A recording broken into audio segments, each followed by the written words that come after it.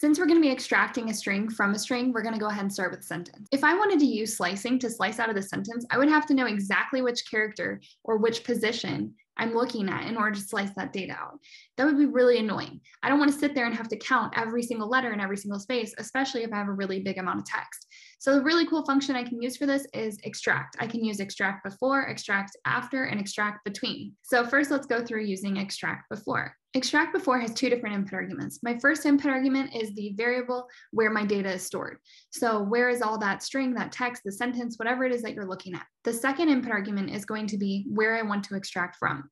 Now I can put the number just like I did with the slicing, which again is kind of archaic. I don't want to have to know the exact position of where I want to slice it from, unless of course that is my actual goal. If I know I always want the first 3 letters or 4 letters, I can always say extract before 4 or 5. But again, if I'm doing that, why am I not just using slicing?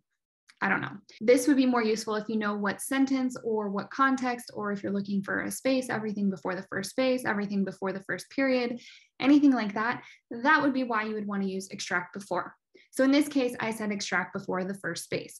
And notice by default, it just does the first space. If you want to know after the second space, you have to provide a little bit more context. So like the letter or the sentence or the word that comes after that second space. And in the same sense as extract before, I also have extract after.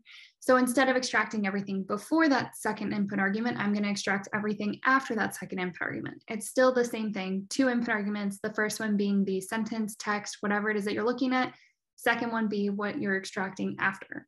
So again, you can put a number in there, but if you're doing that, you might as well just be doing slicing. This is actually really more useful if you know what string you're looking for, you want all the text after. Lastly, I have extractBetween. This one's a little bit more complicated than the other two. Instead of 2 input arguments, I would have 3 input arguments, or I can also have 5 input arguments. So first, let's talk about the 3 input arguments. If I'm doing 3 input arguments, my first one is the sentence, whatever I'm looking for. The second one is going to be where I want to start extracting, and then the third one is going to be where I want to stop extracting. This may seem pretty intuitive, but it might not extract the way you think it's going to extract. So if I put a space and another space, then it's actually going to extract everything that's between 2 spaces. And that's probably not what I intended. I actually intended to get the middle sentence. If what I actually want is that middle sentence, I'm going to have to give a little bit more details. Instead of just space, space, I have to put a little bit more context on there. So exclamation point space and then space, please, for instance.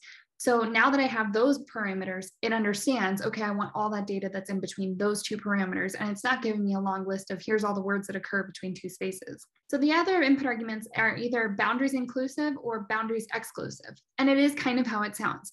I'm either going to include, for inclusive, the parameters that I've set between, or I'm going to exclude the parameters that I set between. If I don't put those extra input arguments, the default is boundaries exclusive. So it's not going to include that text that I'm saying between these 2 parameters. Awesome. So now we have successfully used extractBefore, extractBetween, extractAfter. We used all these different extract functions for strings. And I have my 3 different parts of my sentence broken up into different variables. So you know how to use extract. So in this case, I'm going to go ahead and play with it a little bit more, and I'm going to throw these different parts of my sentences into a cell array. And then I'm going to go ahead and randomize it. Now I'm just displaying these 3 different sentences in a bunch of different orders, because why not? Thanks for watching, and be sure to check out some of my other videos to learn more about different functions in MATLAB.